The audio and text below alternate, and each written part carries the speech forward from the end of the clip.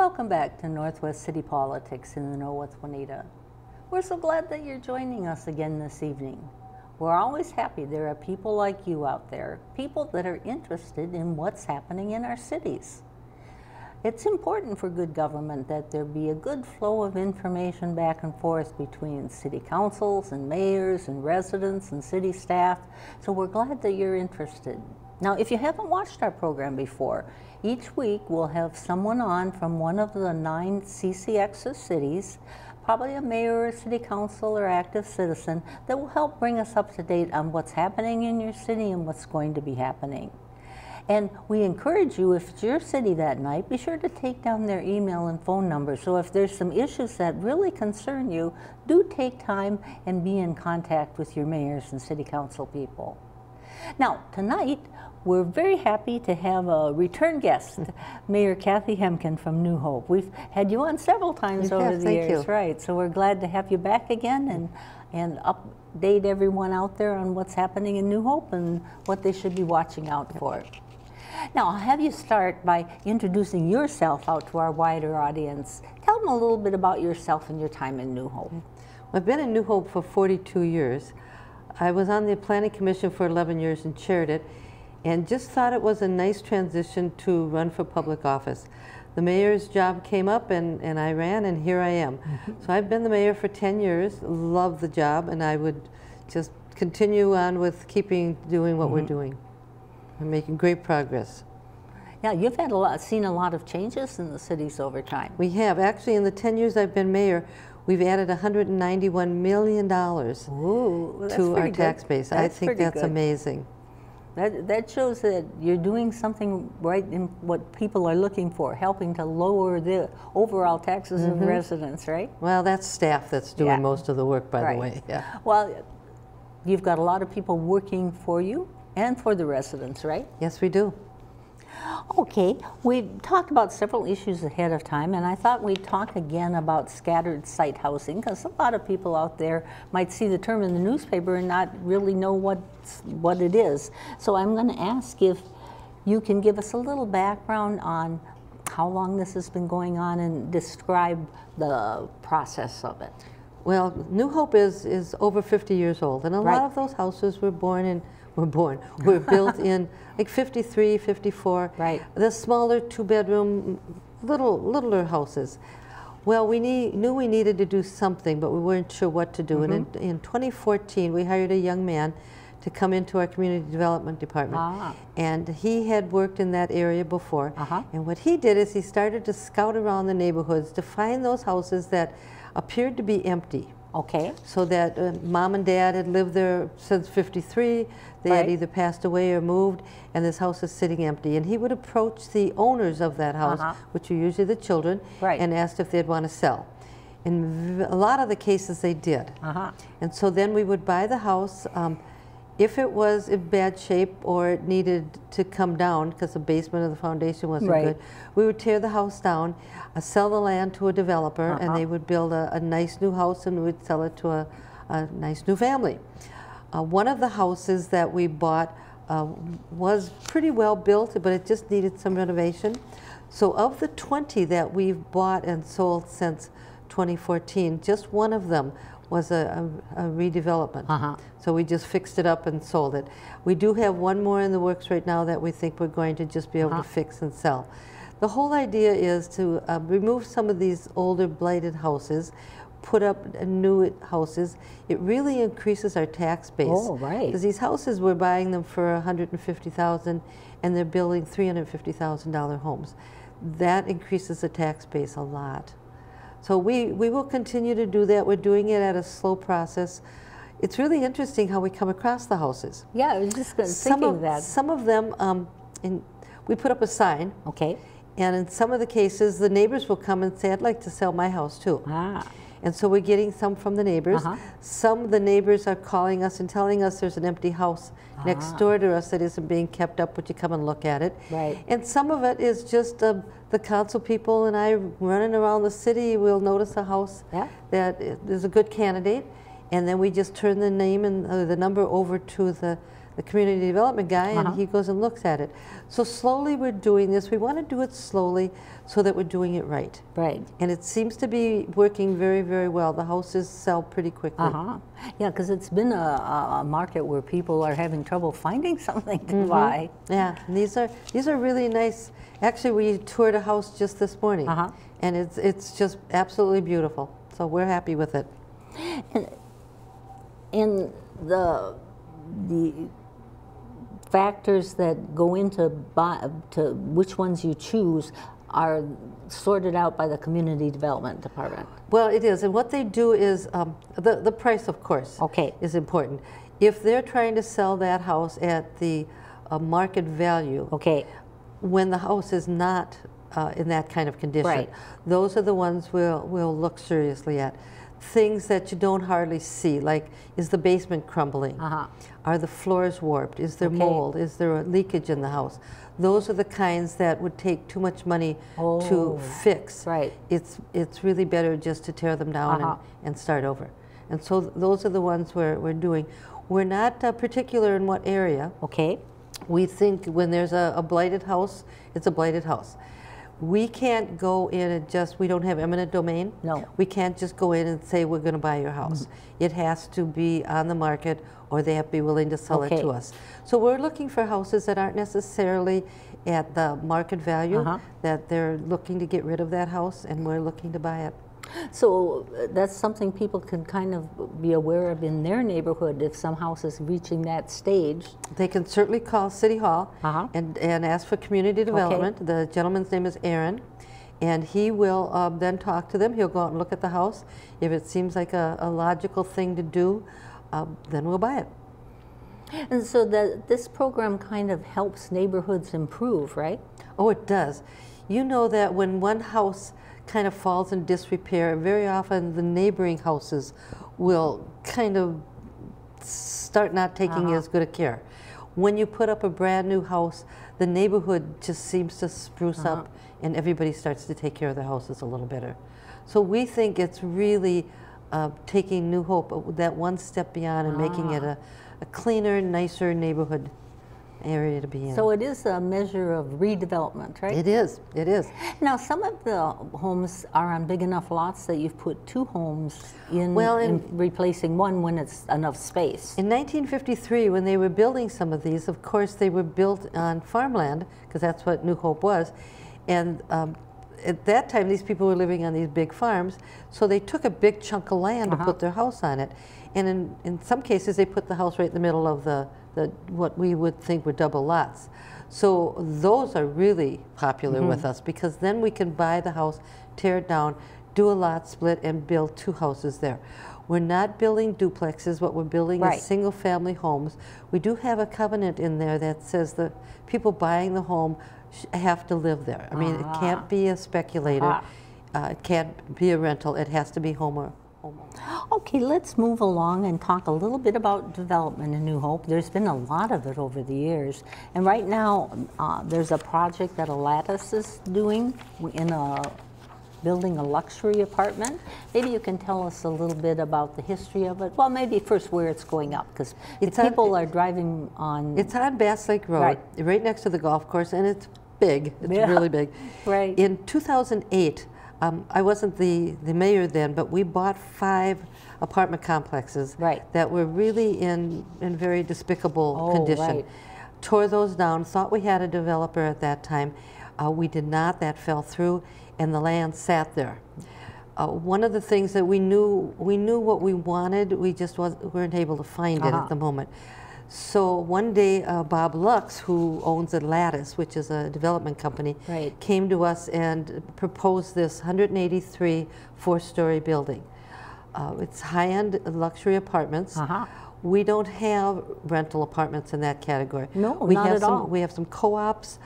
We have owner-occupied for sale, but we don't have any rental property in that. So they started building this a couple years ago. They should be finished I believe the move-in date is the 2nd of January, so they're moving right along with it. They have their rental office in the golf course, and that's kind of a nice little deal. They were going to put a trailer up to have their leasing office, and they couldn't put it on the property because it's a construction zone. Oh, sure. So they wanted to put it in the parking lot of the New Hope Golf Course. Well, that parking lot gets pretty full, and we really didn't want it there, so we offered them to have their office inside the clubhouse. And in exchange for that, they gave us a rather large sum of money so that we're going to put a new deck on the back side of the golf course. Oh, that's a nice exchange. They're happy as larks to be in there, and we're happy that they're there. Right. And now that winter's coming in, we're not using that. So that's where the leasing office is. It's open, I think, Tuesday to Saturday, 10 to 5 or 6. And then on Sundays, they're having open houses. So if people want to lease or at least see what's going, two things. It's called Ironwood. Okay. And so they can go online and look at Ironwood. They can look at the floor plans. They can also look at the costs of the rentals if they need to see that. And if they want to see the inside on Sundays, they give tours. Oh, okay. So they just need to call. There's a phone number there. Okay. They just need to call and ask for a tour. I understand that the leasing is going very well. Okay. I don't know if they're going to be full by the 2nd of January, but they seem to be leasing out quite well. So they're pleased with the progress, right? They're pleased, and we are very pleased, because now if you imagine 5 despicable buildings, and then we owned it. That were sinking into the ground. Yes, they were. And then after we bought it, it became a non-taxable property because we owned it. Well, now we've got 183 units with like a $45 million project sitting on it. Again, that add to that 191 million. That's a big tax base. Oh, it is. Some of this was done with TIF, tax increment financing, which means that we'll still collect taxes from this building, except the difference between nothing, because we owned it, and the taxes that they're paying will go back into our TIF district that we can use for another project. So the money is actually coming back to the city. They don't get free money. They're giving us paying back the money, but it's going into a special little little pot for more development. So what is it about the apartments that make them luxury apartments? Well, there's a lot of amenities inside. There's actually a grocery store inside. Oh. And there's a couple big party rooms and a pool, and exercise rooms. There's a room where they can drop off packages. It seems like everybody's getting things from Amazon. Now they'll just drop them off, and you'll use your key fob to get into the room to retrieve your packages. They can either have your medicines delivered and put in the refrigerator or the freezer, and again, they're safe because you have to use your fob to get them out of there. A lot of things like that. It's just going to be a very nice addition to the city. And give another option for people as they're moving through their life cycle and what they might want. What they were finding, I asked them about who's going to live here. And what they said is there's an awful lot of people in New Hope that want to stay in New Hope, but they no longer want to live in a house. But they don't want to own. And so this is just another option for them. There's also a lot of millennials moving into the city. Because we're having more job opportunities, and these younger people are moving in. They don't expect there to be many children in this building, but it isn't that they're not allowed. They just don't expect them to be there. But I do believe they're pet friendly. So they're allowing people to come in with pets. Now, moving on, and we'll talk a little bit about parks, because that's an important part of all our cities. It's kind of an amenity that brings people to choose to live there, right? Absolutely. Everybody in New Hope lives within 6 blocks of a park. And that was by design. Some of these parks are bigger, some of them are little corner parks, but it's still a park. And we wanted people to be able to walk to those parks, and now we're having a trail system where they can take their bikes and go from park to park if they so want. And the newest thing, is because we're moving into winter now, is the skating rinks. How many skating rinks does New Hope have this winter? Because you used to have many in almost all the parks, and then as the taxes versus what amenities you have to weigh and balance. The other thing that happens is the kids grew up. And they left.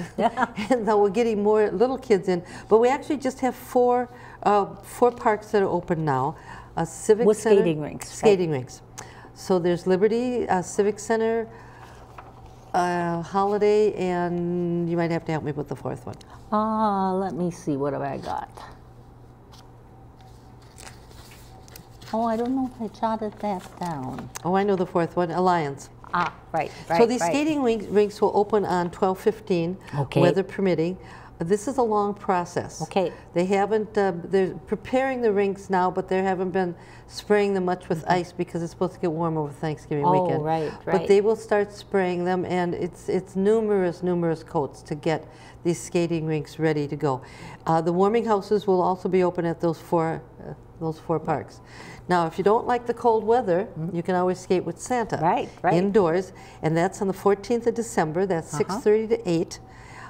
There's open skating on Friday evenings and late Sunday afternoons at our ice arena all the time. Okay. But the skate with the Santa, just come in with your skates. There's a small fee. Bring a can of goods going to the food shelf, and come skate with Santa. Oh, that sounds like fun. I am not skating with Santa. I do not. I'm not very good at ice skating. I'm not very coordinated. I don't know if I could do very well anymore. Now, I just wanted to go back on to the skating rinks because there's supervision there and there's warming houses there. During what hours? The skating rinks, I think, are open first thing in the morning. Okay. So like 9, 10 o'clock.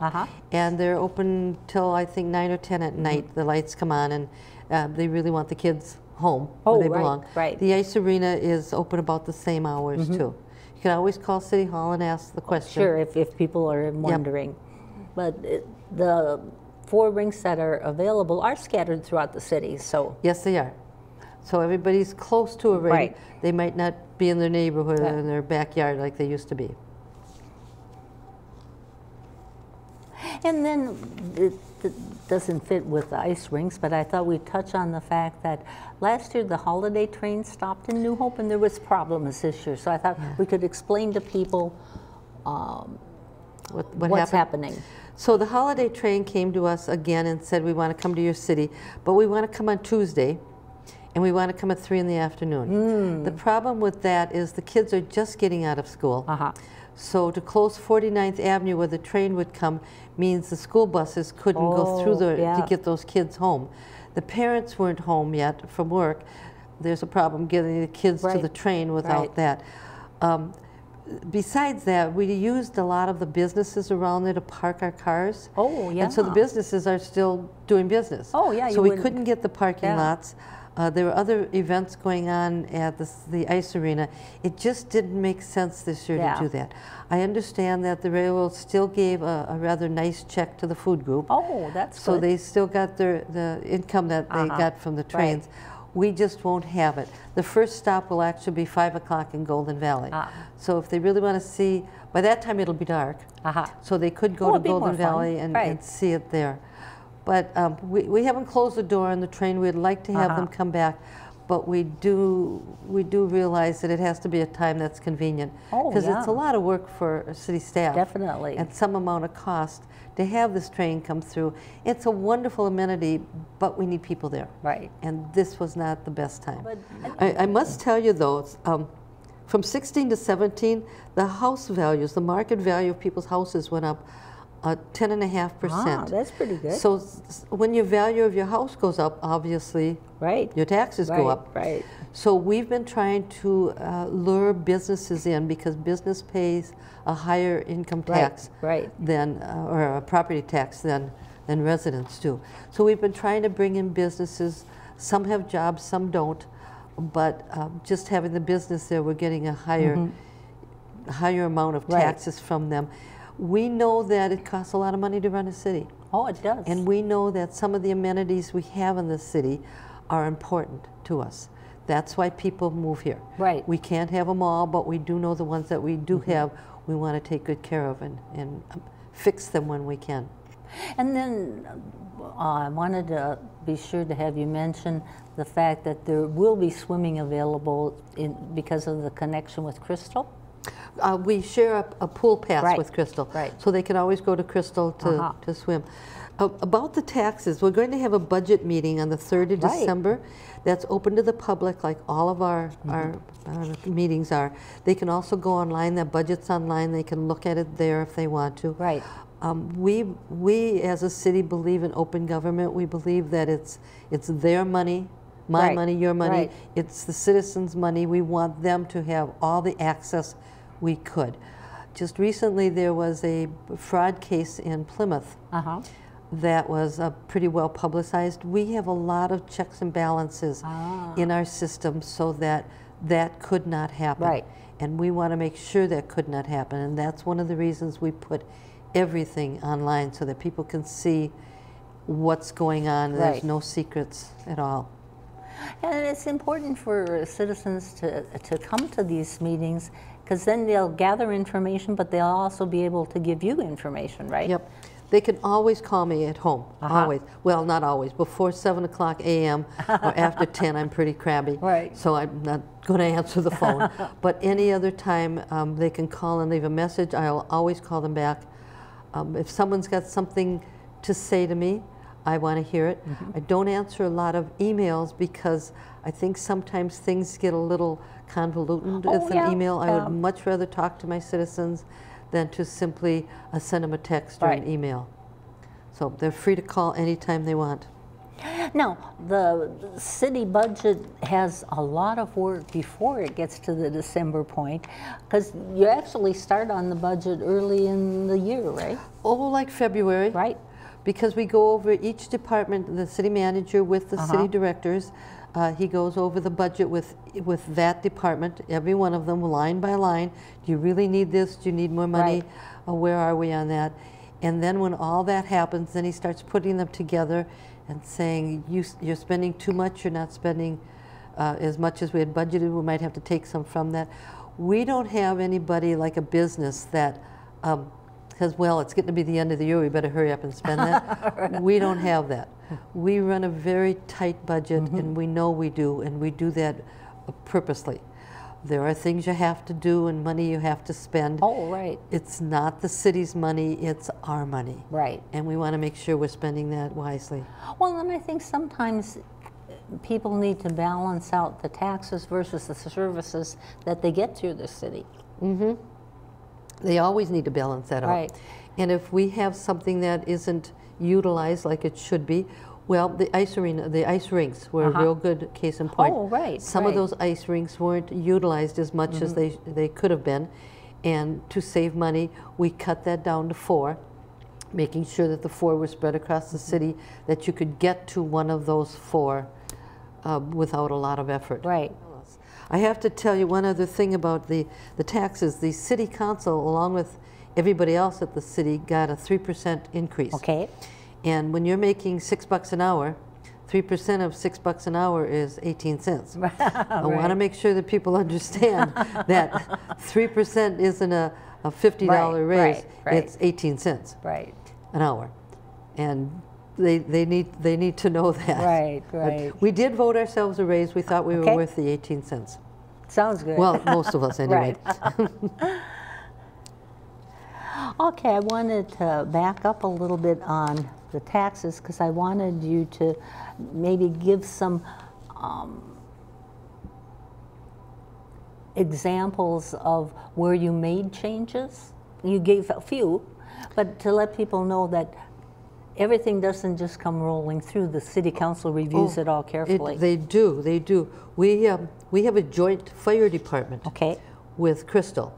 We know that we have to, every now and then you have to replace the fire trucks, because the time to find out a fire truck doesn't work properly is not the time when you've got a fire. Right. And so they have a lifespan, and we know because of that we have to put a certain amount of money into a fund for replacement of those vehicles. And we're doing that. We look at that every year. Does that make sense to put that in? Right. Each building of the fire station is kept up by the city that has that building.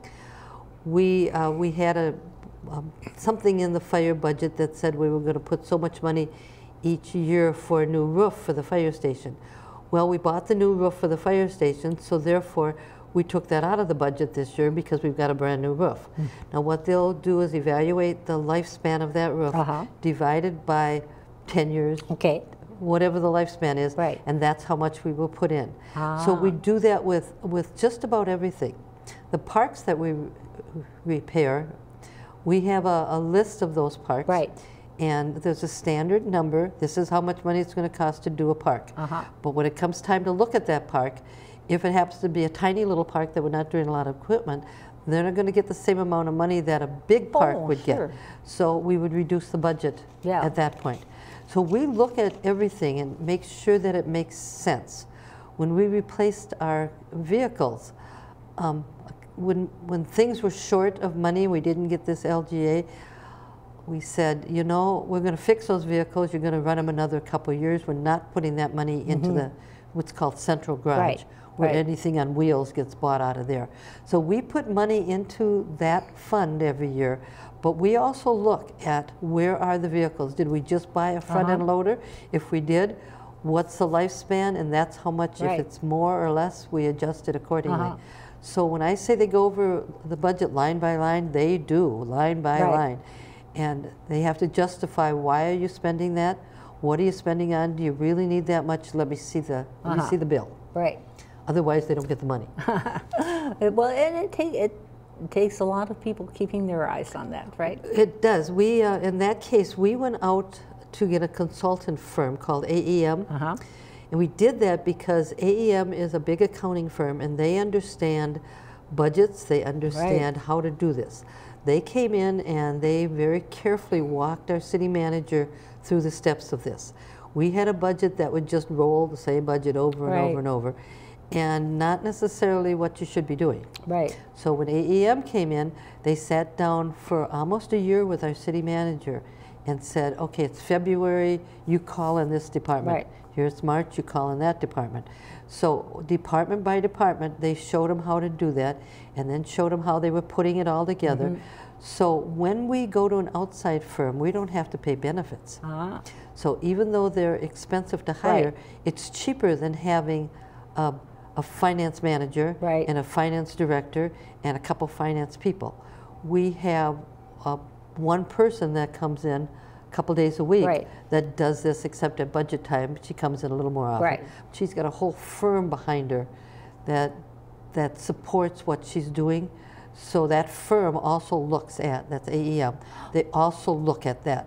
So we know we're doing it right. We know we're doing it in a careful manner.